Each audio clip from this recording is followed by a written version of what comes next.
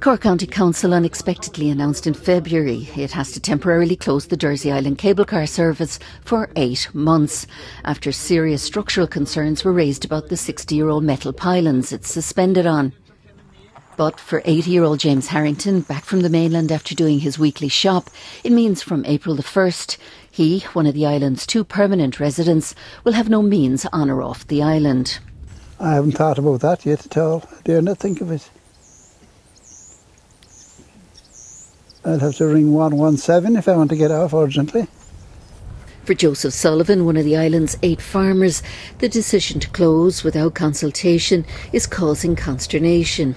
I still have 8 or 9 cows to calve. The entire flock of 700 sheep that are on this island are due to lamb. I mean, you wouldn't close the Jack Lynch tunnel tomorrow morning and tell nobody. But yet, here we are, 7 or 8 farmers on Dursey Island, and they have no problem cutting off the island to us.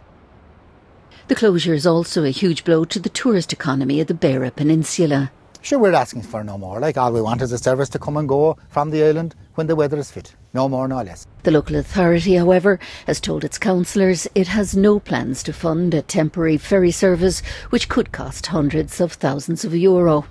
So come the 1st of April, anyone who wants to leave or come to the island will have to cross the Dursey Sound by whatever means possible, something no one relishes. Jenny O'Sullivan, RTE News, Dursey Island.